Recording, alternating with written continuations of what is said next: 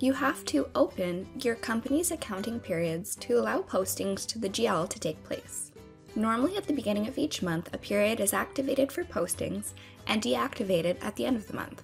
Closed periods can always be opened to permit late/future entries and closed again afterwards.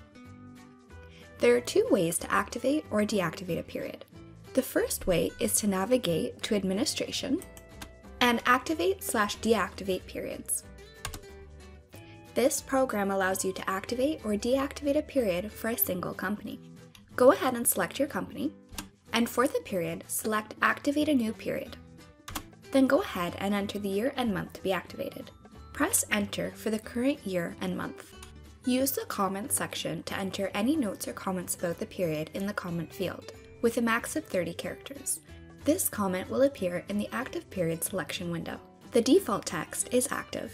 If required, use the Restrict To field to narrow down specific user IDs that will be allowed to post to the period. Leave the field blank to allow all user IDs that have menu access to posting programs the ability to post to the period. Keep in mind that if a user ID has menu access to this program, they will be offered a chance to temporarily activate a closed period for the purposes of making their posting from whatever posting program they are in. Note that this feature does not work for user IDs that only have access to the quick method. Click OK to activate the period.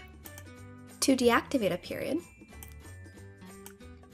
select the period from the list, then click the Deactivate button, and click Yes to confirm. The second way to activate or deactivate a period is to navigate to Administration and click Activate/deactivate periods. This program allows you to activate or deactivate a period for multiple companies at the same time. Note that companies using 13-period accounting are excluded from the list of companies. Use the calendar buttons to select the period desired in your current year. If you need to get to a different year, use the navigation buttons at the bottom of the grid of companies. Each company's state, active/inactive, is displayed in the grid for that month.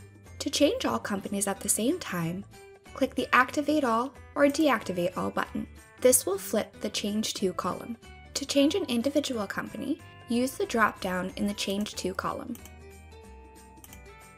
Click Update to save your changes. When finished with all periods, click Exit to exit the window. Thanks for watching, stay tuned for more how-to videos, and don't forget to subscribe.